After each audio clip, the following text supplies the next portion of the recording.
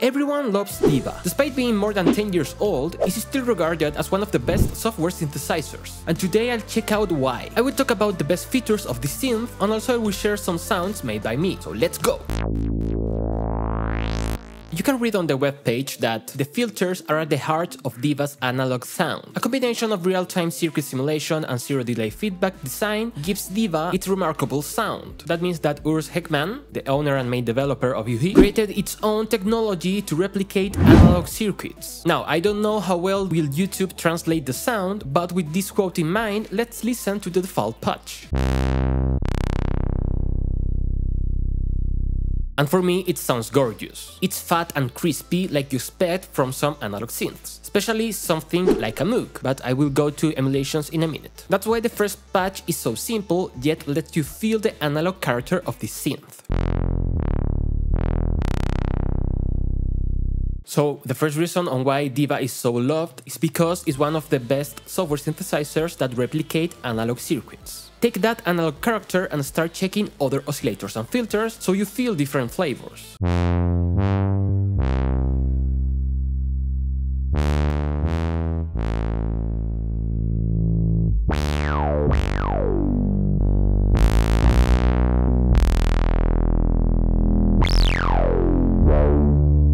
Which takes me to the next point.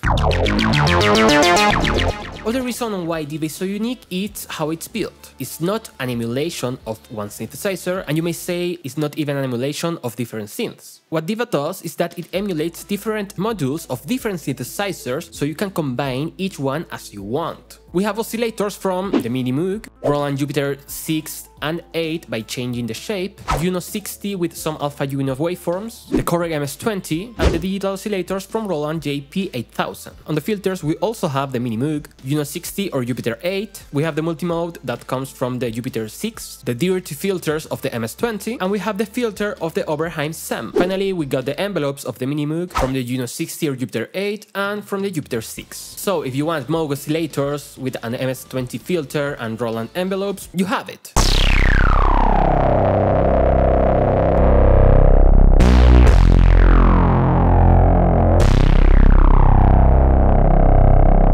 And it sounds amazing. I have to say it's really weird that we don't find this too often in other synthesizers. I mean, we have some modern synthesizers with classic wave shapes or different filters, but Diva is more than that. It's not only that you can choose certain types of features, it's something more similar to, I don't know, a Frankenstein synthesizer.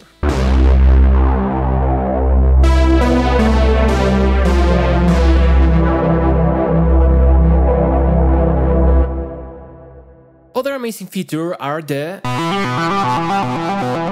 If the analog sound wasn't enough, Diva has the Trimmers tab. With this you can add drift to the voices, detuning and more variations, so you get a more analog character, as analog synths have some instabilities in terms of parameters, tuning and so on.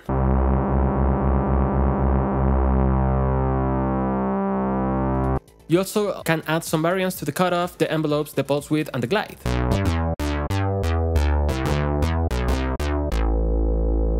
So Diva lets you really craft your sound on every detail. Now, Diva is still a lot more than just something to emulate analog sounds. It also has nice LFOs, modifications to add more modulations to the different parameters, and also it has really nice effects.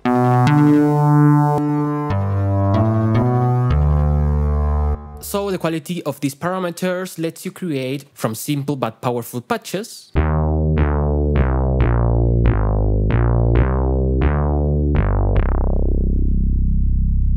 to experimental madness.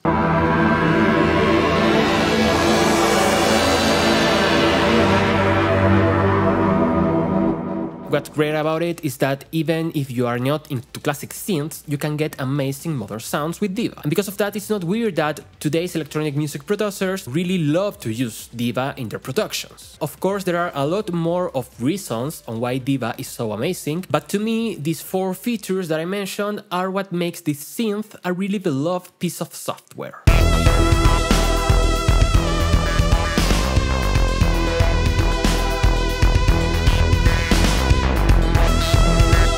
By the way, this video took a lot of time to make, so it would be amazing if you give it a like. Not only that, subscribe to the channel so you don't miss future videos. Thank you in advance. Check out my Patreon, you can get a lot of benefits and free presets from every video that I make. I also have a free Diva preset pack right here, so go and download it. Thank you for watching and I will see you next time. Bye bye.